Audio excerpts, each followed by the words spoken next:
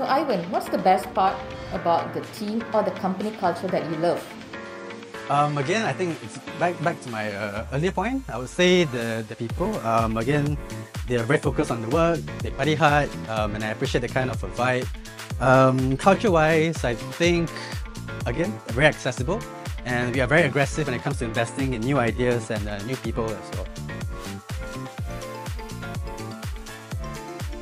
And how do you support work-life balance for employees? Well, I am actually a believer of work-life integration, but having said that, I think we have a budget. We do give the team leaders incentive to take their team out for a good outing. We do have a sports club as well. So the sports club is basically run by our own staff here. They will organize outings and sports events for the people, so that kind of keep them balanced.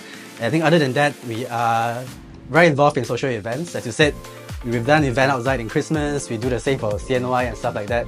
So we tend to create a lot of social events just to bond the team a little better. And how do you encourage innovation and creativity among employees?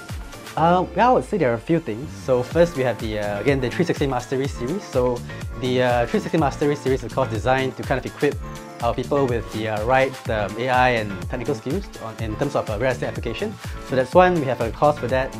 We have our own personal object OKR in terms of tech innovation, objective key results. So we take innovation very seriously.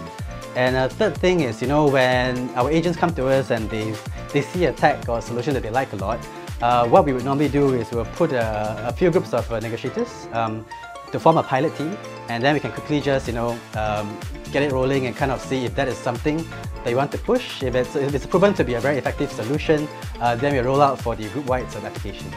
Thanks for giving us a sneak peek into the Hartamas world, Ivan. Pleasure. Thanks for having me. All right.